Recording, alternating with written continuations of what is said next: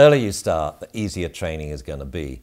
It used to be that they used to delay training dogs till they were 6 months to a year old because they used mainly on-leash methods, and these weren't suitable for puppies because puppies were sort of jerked around. But using lure reward methods, you can start right away.